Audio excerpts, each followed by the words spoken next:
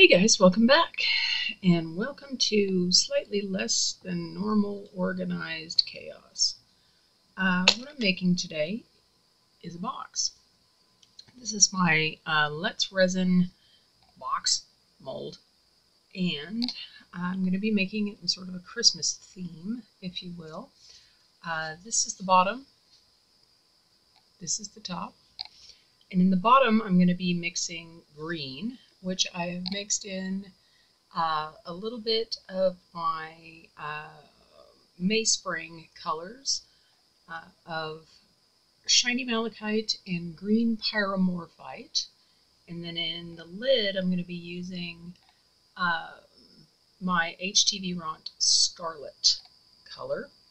Now the top is, the bottom is 4.3 ounces and the top is 3.6 ounces. So I mixed up 8 ounces total, just to give myself a little bit of wiggle room. So I'm going to mix these up and we will go from there. I just had a thought. I know you're thinking, what? More? Yes, always. So to the green, I'm going to be adding a little bit of my Chameleon mica powder in Interference Pine Green. Just a little bit, not much, she says. And then in the top, I'm going to go with a little bit of Interference Gold.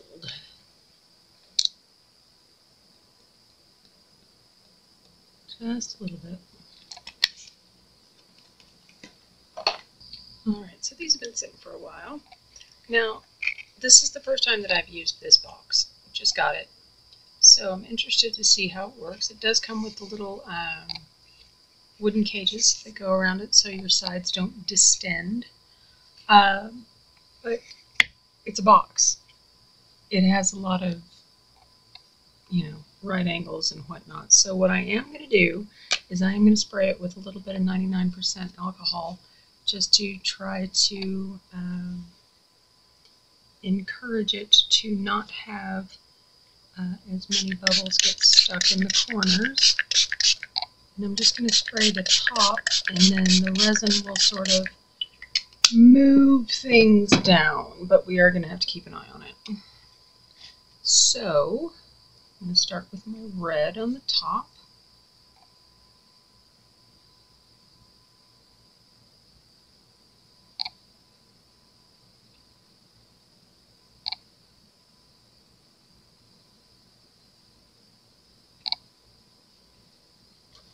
Give that a little time to move around in there.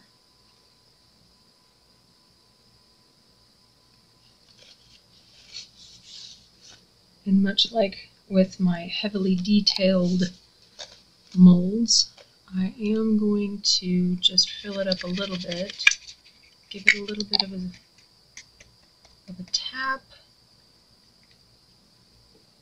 and encourage that to go down in without it being completely full, be adding to the top. I want to, at least, and that will add something to it. And it is dried, it's not fresh, so I shouldn't have too many problems with it, but I want to try to embellish the pine itself. So I have a couple of ideas for that. So we will do that as our next step as soon as we get this done. Okay. Now, don't know if you can see it or not, but you'll notice that they're not filled all the way to the top. Gotta fix that.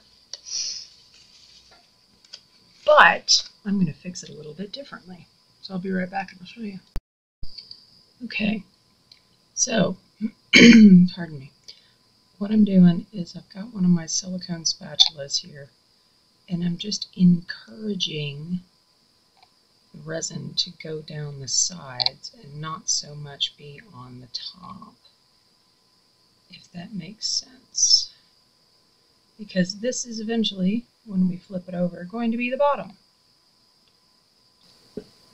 Alright, so there's green. I wipe off my spatula.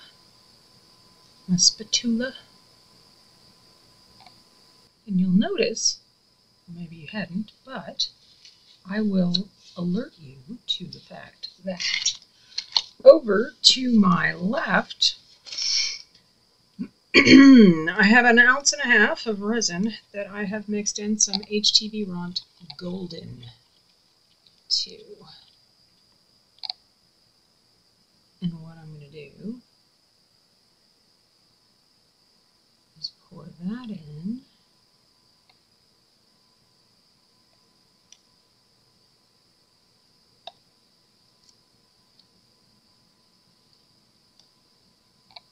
And let that do its thing.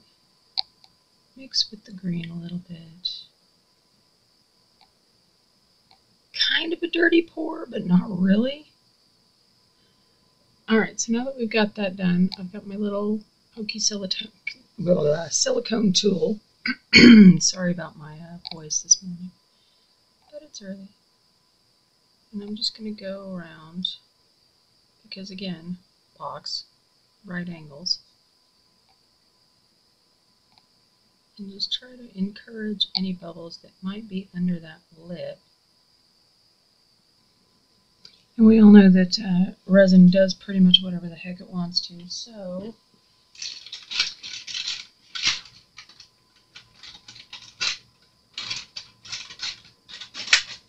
despite any pretty patterns or anything like that that I put in there, it's going to move itself around and it's going to decide what it wants to do all on its own. So I'm not going to do that. I'm just going to let it do its thing.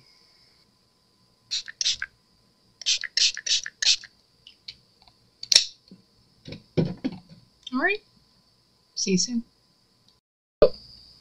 So this has been sitting for about, a couple hours or so. And what I have is some of my Floracraft diamond dust. Now what this is this is actually crushed glass. So if you're going to use this, please be careful. It is glass. Let me should have done this beforehand. Sorry guys. I'm just going to get a little scoop and I'm going to go around and just sprinkle a little bit over my resin.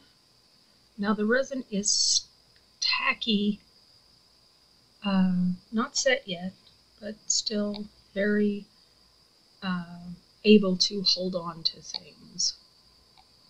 So I'm just going to sprinkle some of my crushed glass over the lid because we want it to look snowy-ish, like snow-like. And I'm in Colorado. It's been snowing pretty heavily for the past 3 days. Kind of sick of it, but so there's that. So we're going to move this little guy back out of the way. Let him finish doing his little thing. So what I have here, move all this out of the way.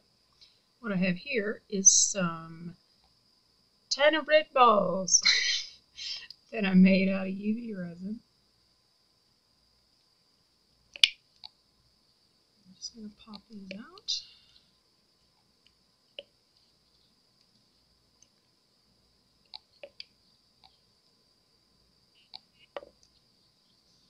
Okay, 1, 2, 3, 4, 5. And they do have a flat bottom. That's fine. It's going on a flat surface. So I'm not terribly concerned about the flat bottom. And what I'm going to do with these little guys, this is a paper cup. And what I'm going to do is go in to my paper cup with some of my RevCritter gloss varnish. Okay. And again, everything that I'm using is linked on my Amazon page, or not, linked in the description. Most of them goes to my my Amazon page that tells you exactly where you can get cool stuff like this yourself. So, and when you do that, it does support the channel and me. All proceeds go back into the channel. So essentially all I'm doing, just drop the balls into the varnish.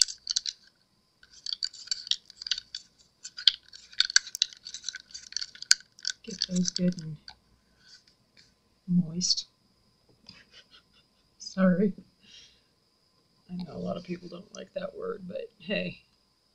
So, in another little cup, I'm going to take my crushed glass and pour some of that in there.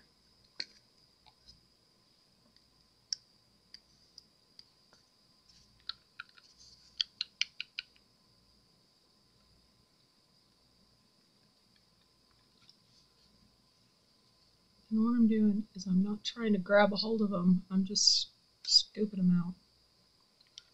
Just using the tweezers as sort of a little holder. And then dropping them into the crushed glass.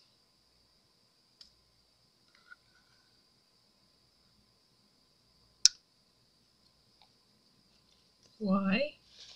Because dry things tend to stick to sticky things. I can put that back in the container, and now that these are in there,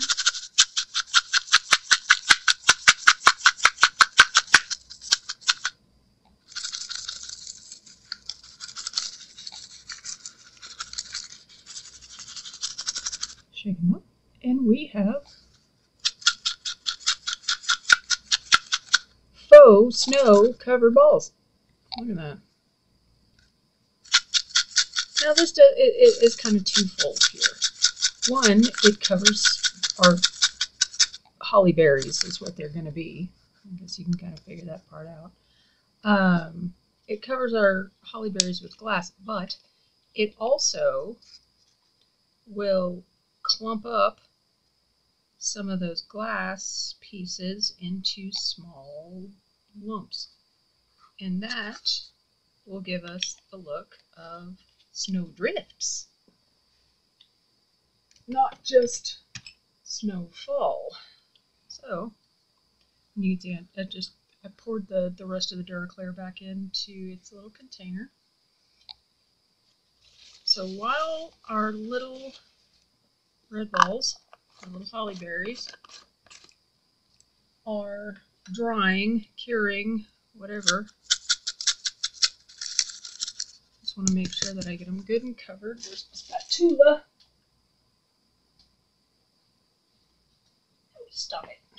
Sorry, it fell on the floor and I had to get it off of the wood floors, and it was still a little bit sticky, so it didn't want to come up. Put them on my little silicone mold so they have a place to dry. It gives them some air.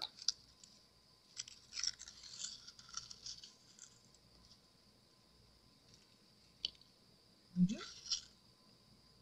And our last little friend there. And then as this dries, you can see it started to clump up a little bit. Sorry, let me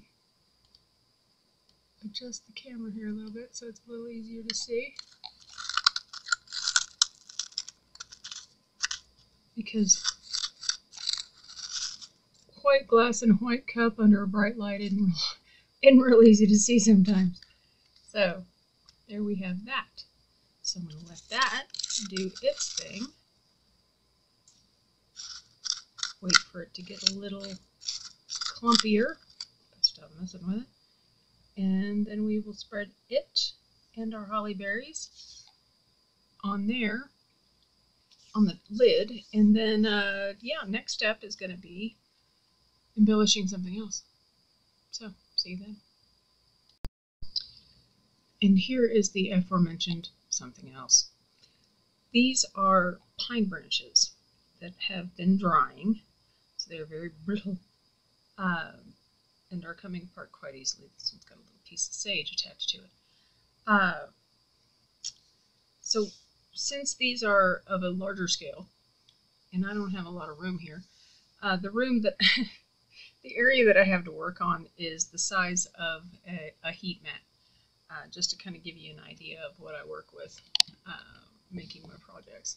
It is literally the size of it's a heat mat on top of a Let's Resin leveling table or board, whatever you want to call it. I've decided to pivot. Why? Because it's snowing cats and dogs outside, or penguins and polar bears, however you want to look at it. So I am just going to take off little sprigs of pine needles and place them around my sticky resin.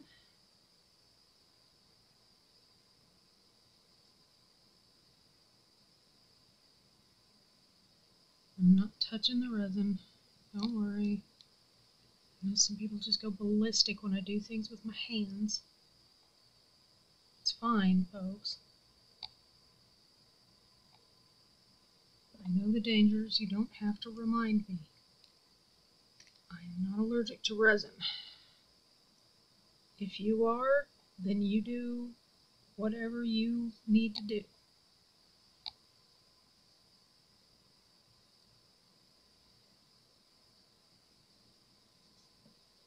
Alright, so to stick everything down, I just have a little wooden skewer here, and I'm just going to press my needles down. And if some of them stick up, okay, it's texture. Don't worry. I'm going to be going over everything with a coat of clear lacquer anyway. So, put some more little needles over here.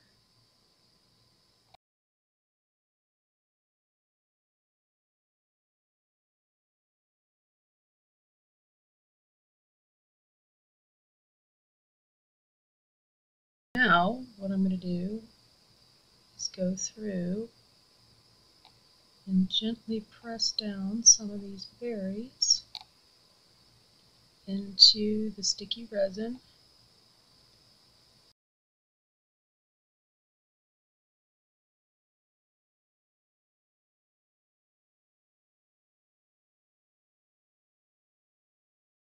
It doesn't have to be perfect, it just has to be what you want it to be, right?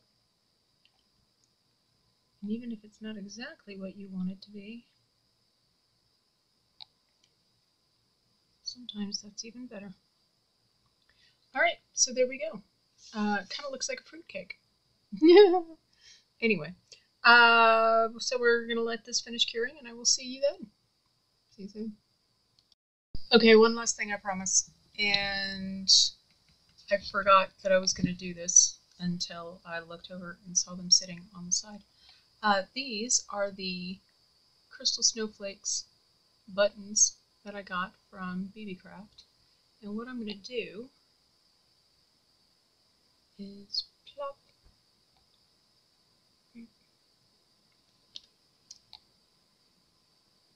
and plop. It doesn't really matter what, which direction you put them. They're round. So there is no direction. And plop. And now it looks like a fancy fruitcake. Yeah. Anyway, all right. See you later.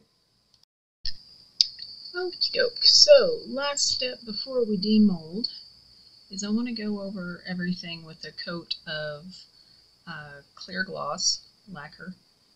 And I don't want to spray it with anything because I don't want to go over our sparkly dudes in the middle here and dull them. So I have a little bit of my Duraclear gloss varnish and I have added some of my Resplendent Magic chameleon powder to it just to make it slightly sparkly. And I'm just going to go over pretty much everything.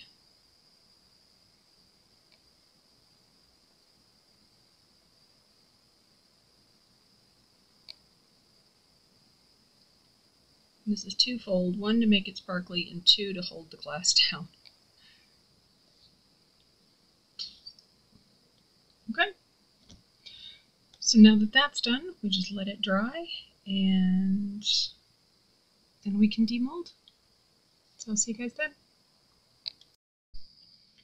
So who wants to take the fruitcake out of the pan? Let's unmold this thing, shall we? Just gotta find I would say, find a chink in the armor. And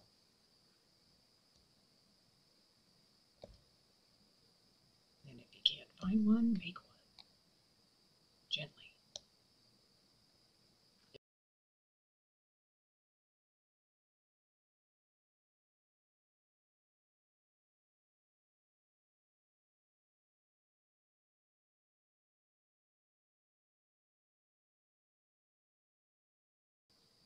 Oh, interesting. I didn't know that. I'll show you in a minute.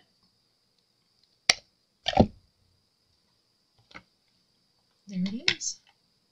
YouTube hand. Here we go. Apparently, it's a slidey box. Look, it's got a little slidey doodle and a place for the slidey bits to go in and out. That's very cool. I like the way that it came out. Not seeing any big bubbles, or little ones for that matter. I like the way that the colors turned out, that the green on the side and the gold coming up. That looks very cool. I like the combination of the green pyromorphite and the malachite. Very nice. All right. Let's unmold the fancy bit.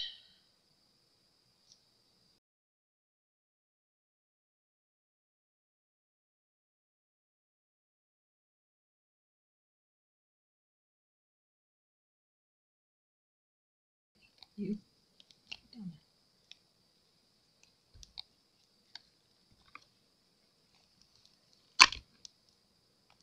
All right.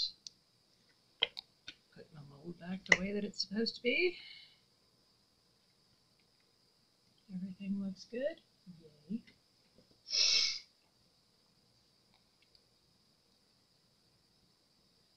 And there it is. The fancy fruitcake. Now I guess well, okay. So, confusion. There's 4 hoo-haws for the top of the box. So I'm guessing if you wanted to, you could make it a slidey one, but if anything, it just fits right in there. And I suppose they just leave that little area to make it easier to open. So it fits beautifully. Everything looks really good. I like that there's this raised bit in the top of the middle. Sounds kind of weird, but yeah. So I guess if you wanted to put a fancy handle on it, you could. But there it is. The fancy fruitcake box.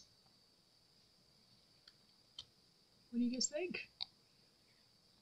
I really like the way that those sparkly buttons in the middle came out. And you can see in the bottom, nothing poked through, nothing, you know, there's no marring. I don't see any bubbles around the rims. Awesome. And I don't know if that's just the mold or just a testament of I'm just that damn good. Anyway, thank you guys so much for being here. I really do appreciate it. And I do hope to see you again on the next one. Take care, guys. Cheers.